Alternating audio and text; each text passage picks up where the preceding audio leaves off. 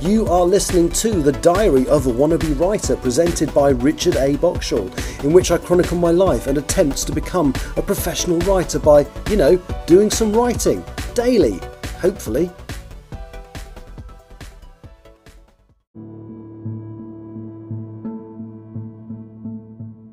Hello, it is Sunday the 16th of June. Welcome to the Diary of a Wannabe Writer.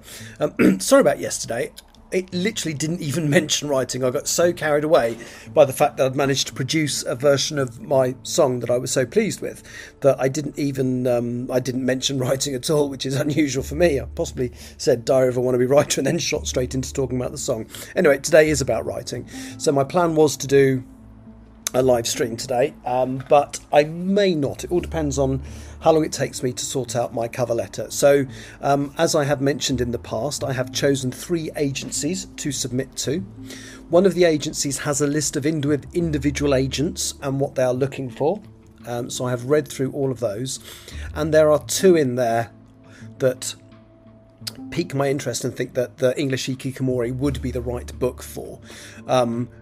And I'm kind of thinking with an eye to the future as well. But I think, unfortunately, because of English Hikikomori in terms of genre is very, very different to everything else I have written and probably everything else I intend to write. So whilst I'm very, very proud of it, it isn't an accurate representation of the kind of work I would normally produce. And looking at one particular agency, the agent that I'm submitting the English Hikikomori to would probably not be the agent I would submit Still Life to, for example. But that's not a problem. I mean, I want to get going with the English Hikikomori and get that submitted. So so one of the agencies just asks you to choose your agent. So I have read through all their different pages and what they're looking for, and I have chosen an agent.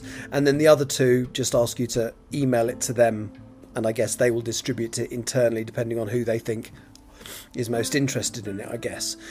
So I've done that, and I've also written down exactly what each of the individual agents look for in the cover letter. So basically it's going to be what the novel is about me, and so on, and they ask you about your writing ambitions. Well, my writing ambitions are to have a novel published, basically, and to be able to continue to do it whilst continuing to work in my job as cabin crew. I mean, the ultimate dream would be that I start, I actually get stuff published and it does okay, and perhaps can go part-time as cabin crew. I am technically part-time already, but I get 1 week off in 8, so it's only like 87.5% of full-time. But my ultimate ambition would be to go down to 75 or 50% if, the book thing would ever take off. This is, the ideal world. I mean, in the real world, I very much doubt I'll send these off, and if I'm very lucky, I'll get an individual response, but the reality is I probably won't. I'm worried a little bit about the whole mental health aspect of the book, because I do wonder, male mental health is something we are talking about more now, but I do wonder if maybe I've missed the boat a little bit on that maybe I should have done it a year or 2 ago. But then there's still, I read a book last year which was written by, it's the son of one of the Spandau Ballet guys, who's now, I think he presents the One Show now, but he's certainly a radio or TV presenter now. And he wrote a rather moving book about his producer on his radio station committing suicide. Although, again, the difference between his book is it was a true story and it talked about how he mentally dealt with it and all that kind of stuff. And mine is fiction, and it's not meant to be anything other than fiction. So it'd be very interesting. It's kind of difficult to look at where the book sits in the market. That's the bit of the letter I think a lot of them want to know where it sits in the market, and I'm not quite sure personally where it does. I have tried to do some research into books on male mental health or where that's a major theme. But I haven't really got time to read them. So I've been recommended things like One Flew Over the Cuckoo's Nest, which I bought but I haven't read yet. Something of the Fall, can't remember what it's called, which turns out I've already read because I bought it and then discovered I already had it, so it was obviously that memorable. And the other one that's been recommended to me, kind of in that broad theme, is A Little Life by Hanya Yanagihara. Now, I read To Paradise by Hanya Yanagihara and absolutely loved it.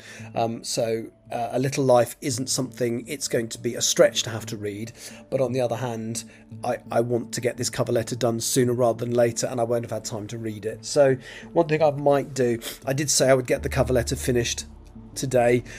I think it will be by and large finished today, but I'm going to do a little more research. I'm going to go into a couple of bookshops, including my wonderful local bookshop suddenly on Sheaf Street, and maybe get a little more advice on what might sit within the market. It's a bit weird because with my local bookshop, I don't want to tell them I'm a wannabe writer, unless of course something happens and I get published, in which case obviously I'll be very proud to tell them.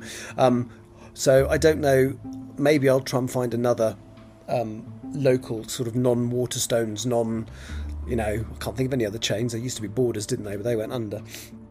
But yeah, so that's why I haven't done a live stream today. I am into the process of writing, composing my cover letter and getting all the information I need for it. So yes, I set myself the deadline of the end of today, and I think the first draft will be done by the end of today, which I think was the target I set myself. But then I'm going to obviously get a couple of people to look at it before I send it, and also do a little bit more research into books that might be of a similar genre to the English Hikikomori. That's it for today. Thank you for listening, and I'll talk to you again tomorrow. Bye-bye.